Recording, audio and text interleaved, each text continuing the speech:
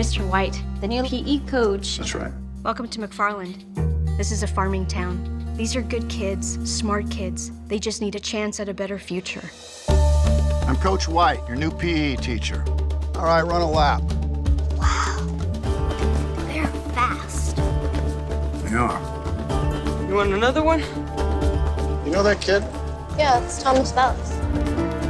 You know how fast you were going? What, are you a cop? Because you were running a mile in 5 minutes. So? Principal Camillo, I want to start a cross-country team. That's a private school sport. We have kids here who seem like they can run forever. And they pick an extreme heat. They go to school all day. Some of them even run home. I've seen it. Jim, let me ask you something. You've coached cross-country before? No. Well, you sound perfect. I think the guys would be in the cross-country. For what? To win, to compete. Nobody wins around here, White. Doesn't have to be that way. I watched you run. What do you say? You want to help me get a team together? 6 miles, same pace. Now I've seen everything. You guys keep going. I'll time you from here. Let's hit it again. Mr. White, ¿Ya comió?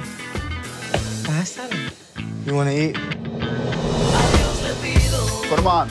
Ain't no way I'm wearing these. Yeah, well, then you're running naked. If we wear them, you wear them, Missy. Each hour that my boys train with you is 1 hour they do not work with me. If you believe in yourselves and you believe in your teammates, it won't matter what anyone else thinks. Nice shorts, dude. Play golf? Yeah. This ain't golf.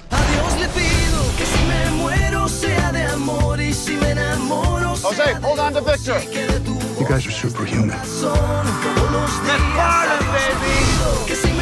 There's nothing you can't do with that kind of strength.